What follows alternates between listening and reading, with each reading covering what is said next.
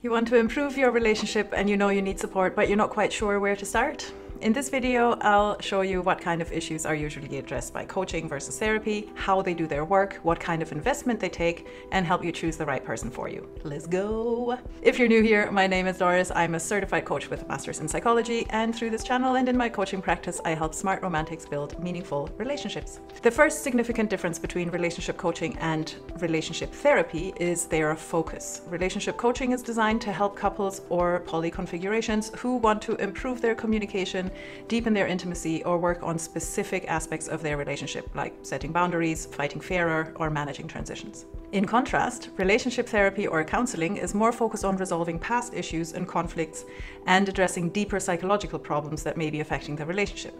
To help you decide, what is the nature of your issue? If you're seeking guidance to improve your relationship's overall health, satisfaction, and intimacy, then relationship coaching might be a good idea.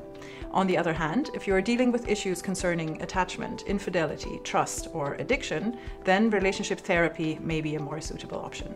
Another difference between relationship coaching and relationship therapy is how they work. Relationship coaching is typically more action-oriented, focusing on providing clients with practical tools and techniques they can use to improve their relationship. Clients identify specific goals they want to work on and with their coach co-create a plan to achieve them. In my practice, we do that by raising self and partner awareness and future-focused skill building, so there's exercises and homework between sessions. In contrast, relationship therapy is often more introspective and focused on exploring the underlying emotional and psychological issues. This is more of a medical model where therapists treat patients using techniques like cognitive behavioral therapy or psychodynamic therapy to bring up family of origin issues and patterns we've internalized as children that may be affecting the relationship today. Obviously, there's also the question of time and cost investment, which, disclaimer, depends on the nature of the issue you're working on and where you're located. Generally speaking, coaching tends to be more affordable and of a shorter duration because you're working on specific, well-defined goals, so you know when you've reached them. Many coaches offer a set amount of sessions, so you know what the investment is going to be at the start. For therapy or counseling, at least in the US, access to mental health care providers can be challenging since many opt out of existing insurance plans.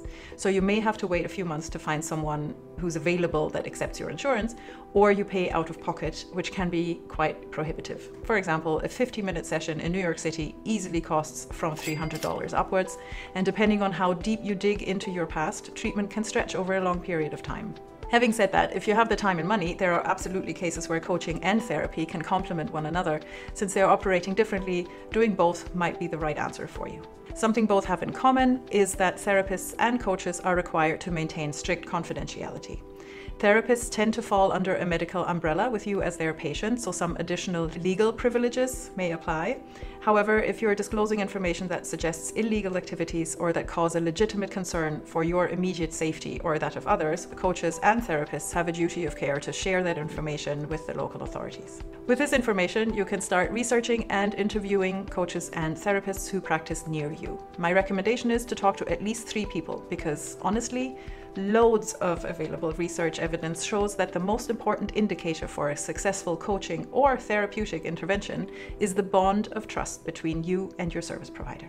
If you and your partner or your polycule are seeking support together, all parties should sign off and feel comfortable to give you the best chance of success. If you have any questions, pop them in the comments below and watch this video next to learn more.